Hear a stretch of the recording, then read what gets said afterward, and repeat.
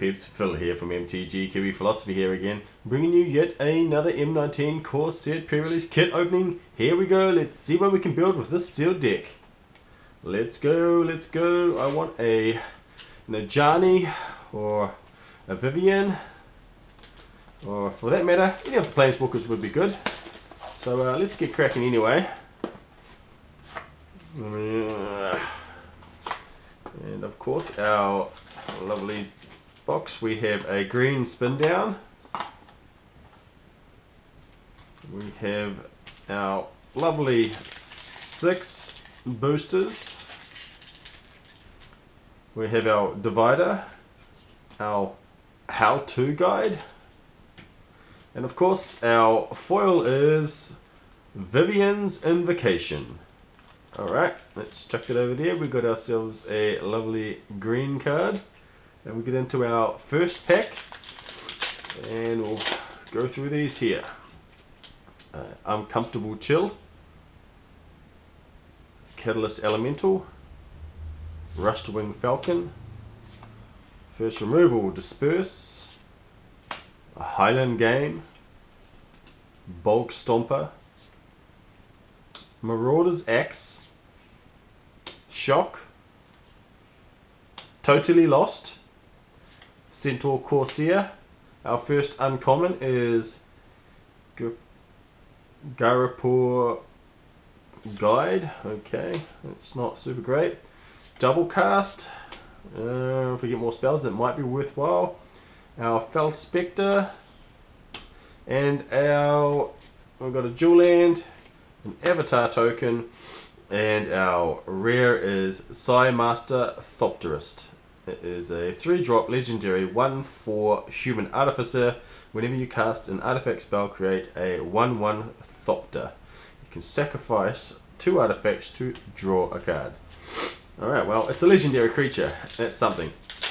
I'll have to apologise in advance, I guess, because I have got the flu at the moment and it's going to be I'm going to be a little bit stuffy, so I might end up doing a voiceover on this if I have to. Alright, well, here's our first card, and that is Act of Treason, which is not terrible with sacrificial creatures. We have a Daybreak Chaplain, Scholar of the Stars, Tormenting Voice, Hired Blade, Talons of the Wildwood, Wall of Vines, Skymarch Bloodletter, Field Creeper, good old Dreadmore. Our first uncommon is Make a Stand, Druid of the Horns, Plague Mare, and we have a really shitty rare. Oh good. It is Dismissive Pyromancer. And Dismissive Pyromancer is a 2/2 wizard that you pay 1 red, discard a card, draw a card, so you can loot, or you can pay 3 and sacrifice the Pyromancer, and it deals 4 damage to target creature. So at this point, it looks like our colours are evenly spread between green, blue, red and black, and white is looking a little bit weak. Let's get into our third pack, and in our third pack we have a Rustwing Falcon, a Tellurian Scholar, another Act of Treason, Epicure of Blood, Titanic Growth, Electrify, so that's 2 red removals, Walking Corpse, Angel of Dawn, always good the Angel of Dawn. Vicino Pyromancer, I like that card, it's very aggressive. Salvager of Secrets. Okay, first uncommon is Ether Shield Artificer. I played against that online, and if you've got the artifacts, that is a really good card. Yes, another piece of red removal, that is fantastic, a Lightning Strike, and a good old switcheroo. And of course we have a forest and a zombie token, and our rare is Isolate. It's a 1-drop instant speed, exile target permanent with a converted mana cost of 1. Okay, come on baby, let's make a good comeback with these last 3 packs. This is a very vanilla pack so far, and I'm not totally happy. Our first card in our new pack is Knight's Pledge. We then have an Anticipate, Onaki Augur, our Greenwood Sentinel, A two-headed zombie, which is also surprisingly quite menacing, so to speak. Elvish Rejuvenate is not terrible. Even Wind Mage with Prowess, kind of. A Explosive Apparatus. Luminous Bonds, there's another piece of removal. Our first uncommon is Ether Tunnel. We also have a Surgemere, a Diagraphed Ghoul, and our uncommon, and we have a foil. So we have a foil Catalyst Elemental, Mountain, and a Dragon token. And our rare is Open the Graves. It's a 5-drop enchantment. Whenever a non-token creature you control dies, create a 2/2 black zombie token. Not terrible, but not great. It's an improvement of my last, well, 3 rares. Alright, third pack, fourth pack. Here we go, fourth pack. Scholar of Stars, Tormenting Voice, Dwarven Priest, Cancel, Duress, Giant Spider, Epicure of Blood, Aven Wind Mage, Cavalry Drillmaster. That's not terrible either, that's not bad. Spark Tongue Dragon, that's playable. Our first uncommon is Dragon Egg. Our second uncommon is Ghastbuck Twins. Not super stoked on that. We have a Gargoyle Sentinel, which is okay, and yet another dud rare. We have Detection Tower. It's a land, pay 1 for colorless, or you can pay 1 and tap until the end of the turn. Opponent's creatures your opponents control have hexproof. They can, okay, so they lose hexproof, which is, yeah, this is going to be a very, very mediocre deck we're going to be making here. So please be patient with this deck build.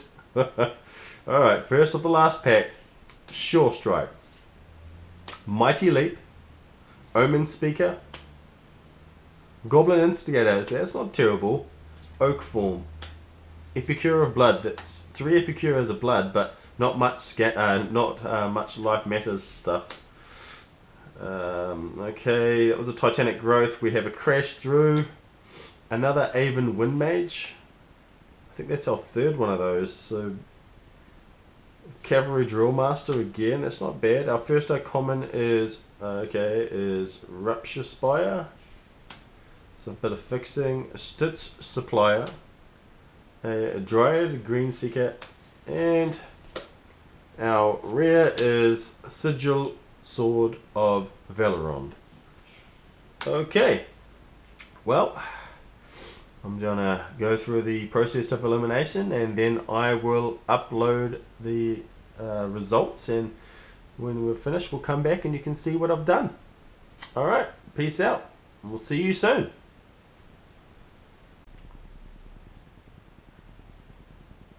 Alright, welcome back guys, and this is what we've gone with.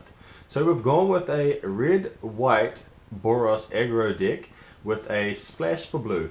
And we're going to go with 2 Rust Wing Falcons, so we can get in nice and early, and we're going to follow that up with a Shock as well. We're going to go with a Field Creeper, 2 Cavalry Drill Masters, because they're really good with the ETB triggers entering the battlefield, giving creatures +2 in first strike. So that's really aggressive as well. We have our Daybreaker in there as well, so that we can gain a little bit of life. Our Dismissive Pyromancer for looting and for removal for creatures. Our Vicino Pyromancer's there for aggression to the face, so we get that damage in there, and it's also a good blocker. We also have the Instigator, which is good for having 2 1/1 creatures for 2. We've got some extra boost for our creatures with the Marauder's Axe, Lightning Strike, and a Sure Strike, which is also good for us. In our 3-drop creatures, we've got a Gargoyle Sentinel, which is pretty good. It's a 3/3 defender, but we can pay 3 in the late game where we've got all that mana sitting around and give it flying and swing in. The same thing with the Dragon Egg. The Dragon Egg, we can defend it, we can kill it, and then we can just create ourselves a flying pumpable dragon, which is fantastic. And we've got a Luminous Bonds, a Sigiled Sword, and those are our 3-drop spells we're going to do there. And our 4-drop creatures, we have Dwarven Priest, which is a very vanilla creature, but the ability with the amount of low creatures we've got here is going to allow us to maybe gain up to 3 to 4 life hopefully when it enters the battlefield. Now the Ether Shield Artificer is in there. We do only have 2 artifact creatures, but a 3/3 for 4 is not terrible anyway, and if we can get it to trigger onto a Flying Sentinel, making it 5/5 and indestructible, there's nothing wrong with that. Okay. 4-drop spells. We've got Electrify, which is fantastic. It's another removal spell for opponent's creatures, which is great. And getting into our 5-drops, we've got the Angel of Dawn, which has got the ETB when it enters the battlefield. All our creatures will gain +1 in Vigilance, which is not terrible because a Rustwing Falcon flying in as a 2/3 and possibly with a Marauder's Axe or a Sigil attached to it, it's going to be, you know, 4 damage there, so which is really good. We also have a Spark Tongue Dragon, which is really great late game. If we can afford to cast it, we can do that extra 3 damage to any target, which isn't too bad. And then our Splash, of course, is for Switcheroo.